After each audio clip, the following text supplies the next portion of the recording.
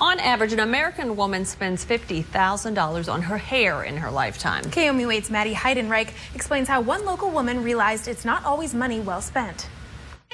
In 2009, Penny Braun walked into this hair salon to get her head shaved. She'd been diagnosed with a very small but aggressive breast cancer. Aggressive disease, aggressive treatment, aggressive hair loss. When I began to see that I was getting an awful lot of hair in the drain of the shower, I called my beauty shop person and he shaved my head for me so that I wouldn't have to mess with it. A woman gets used to her hair, obviously. It's her crowning glory.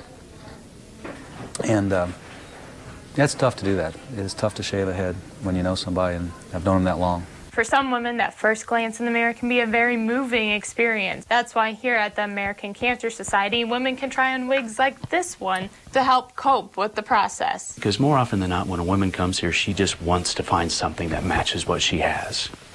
She doesn't want anybody knowing that something's going on with her. It's a very private, tumultuous fight. But Penny didn't want to match her old style. She wanted to do something different. It was short and kind of spiky and pretty, just kind of an energetic looking thing. Penny found comfort in her support group. I had an advantage because two other friends of mine were also doing it, and at one point all three of us were sitting around in our new wigs having lunch together. But lunch with the girls all in their new wigs is not the end of the story. Once you've had it, they make sure that you get your mammograms, and you are very interested in getting your mammograms.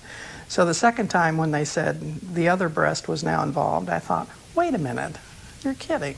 And they weren't. She had surgery and will soon begin radiation and chemotherapy with a new drug. It's very well for that, and it's not that toxic. And if it happens to not make all their hair fall, well, that's a wonderful bonus. Penny says losing her hair again would be annoying, but since it grows back, the loss isn't a tragedy. Maddie Heidenreich, KOMU 8 News, Columbia.